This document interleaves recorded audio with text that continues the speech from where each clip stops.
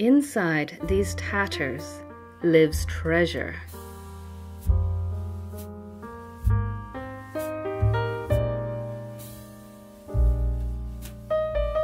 A Vintage Singer Featherweight sewing machine.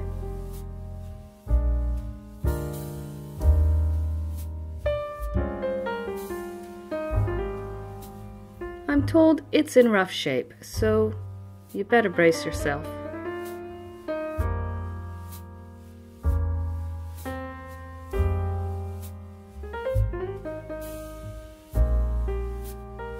Yeah, yep, it's definitely seen better days.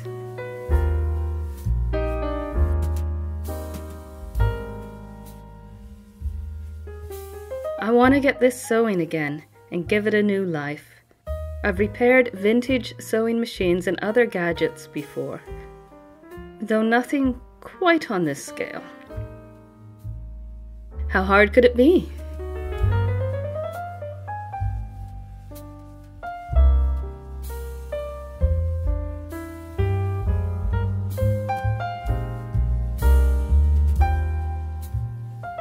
I can see that this adventure will take a good long while, so I'm going to document this as a sort of vlog style, with semi-monthly updates.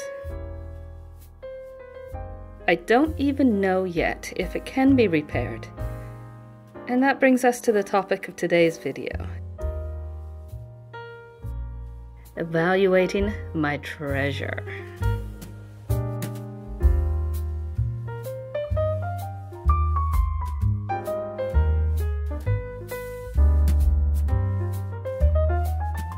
Is it in as bad a condition as it looks?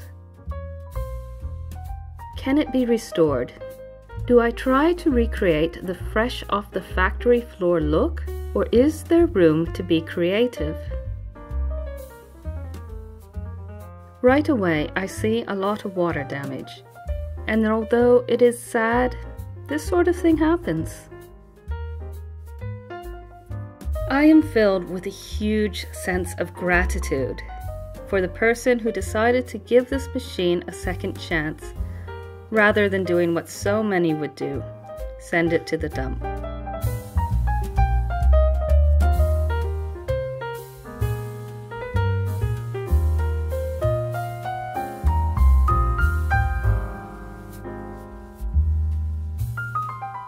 Well, I see rust, corrosion, water damage, water dripping, condensation, more water. The paint is flaking off in places. And the box is in even worse shape.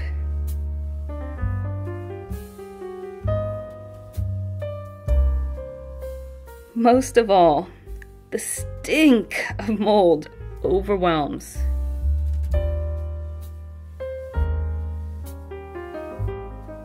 But beneath the decay, the machine looks almost complete. I see a thread guide missing, but other than that, there's nothing obviously wrong with it. It has even some of the extras like the oil can, some fun feet. Here, take a gander at some of the goodies.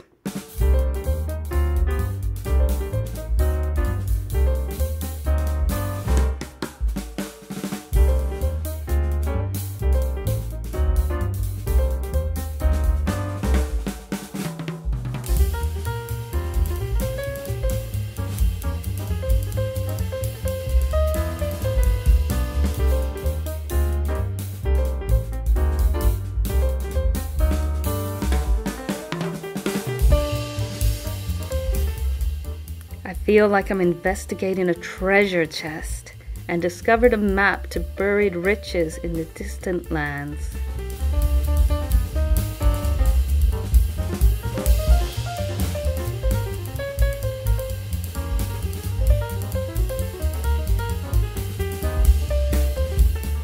Perhaps at this stage I'm being swept away by the romantic ideal of the result. But I'm okay with that. This is a lot of work, and I'll happily latch on to anything that gives me momentum. The first step on this treasure hunt. Find the serial number and learn more about my new friend. Here it is, on the bottom. Okay, this part is just legwork, or I should say finger work.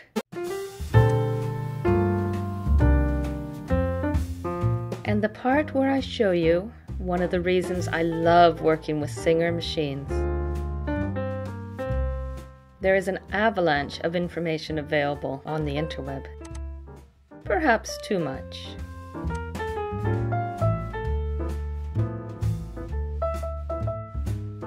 What I want to know. When was it made?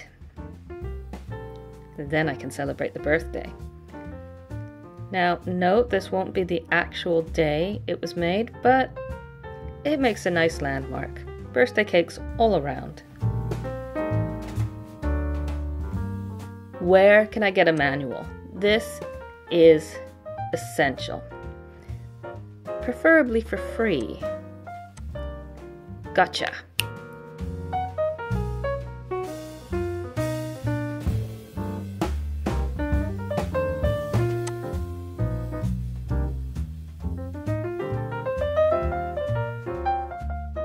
Now, to find out if there is something spectacular or special or peculiar to this machine, something that would increase the value or make it rare in any way. And most importantly, I want to know if my working on this machine would decrease the value. Nope, it seems to be a pretty generic featherweight and one of literally millions. I am free to do what I want. What I don't want is to make this project any harder than it needs to be. So I'm going to digest what I've just learned. And while I do that, I'll take you outside to get some gratuitous animal footage from the farm, because it's a YouTube video.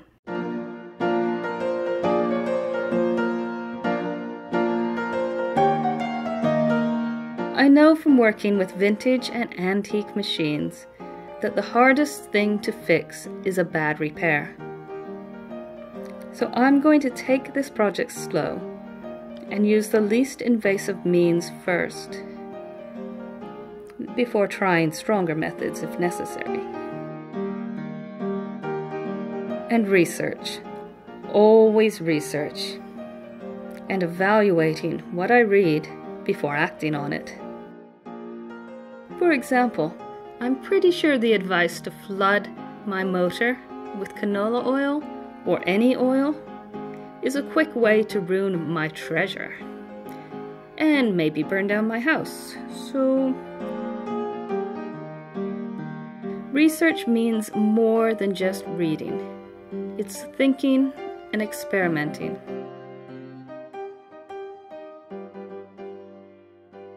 With that in mind, I am going to tackle the mold smell, because I can't work with this. It stinks. The majority of the mold is making beautiful patterns on the black case covering. I can't see how this case covering can be saved or that I can get any useful information like measurements off it, so I'm not going for perfection.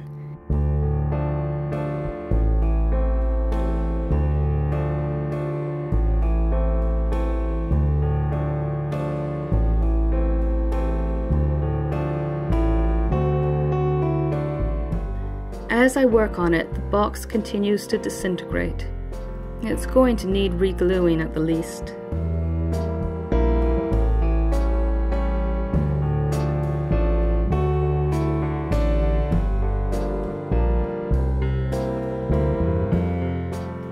Most of it is solid wood, but where there is plywood, it's delaminating.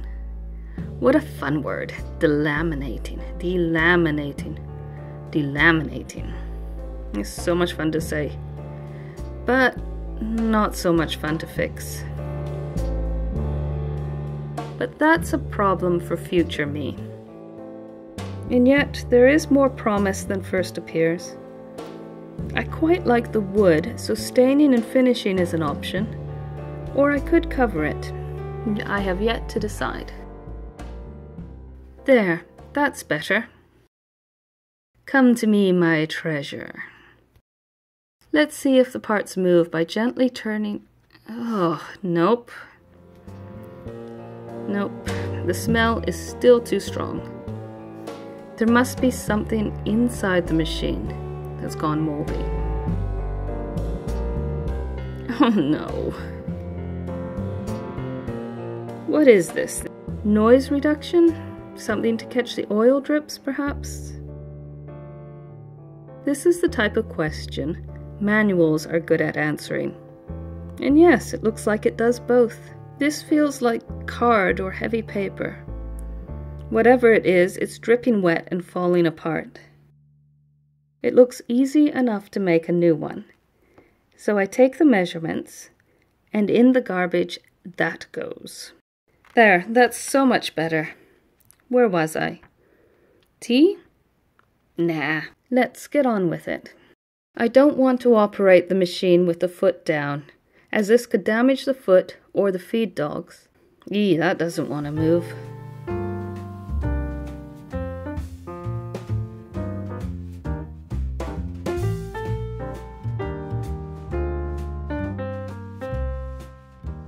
I'll put a drop of sewing machine oil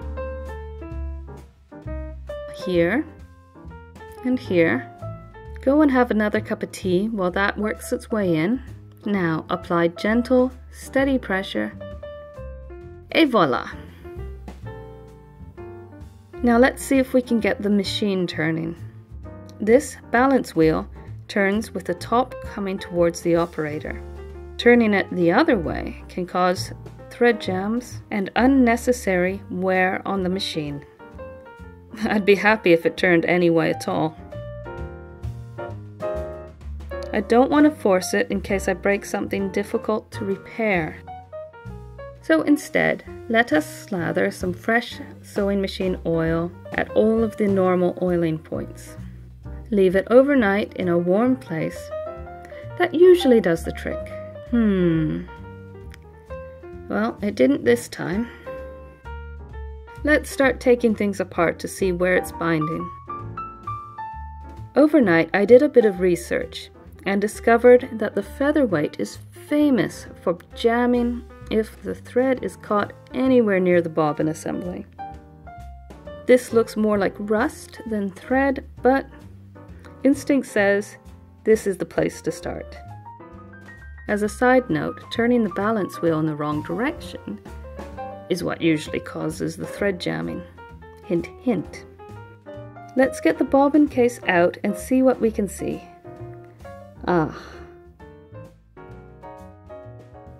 Perhaps the most fragile part of the whole machine, and of course, it's going to be the part that's stuck. Okay. What is supposed to happen is I pull on this lever and part of this slides to the right and releases the bobbin case from the machine.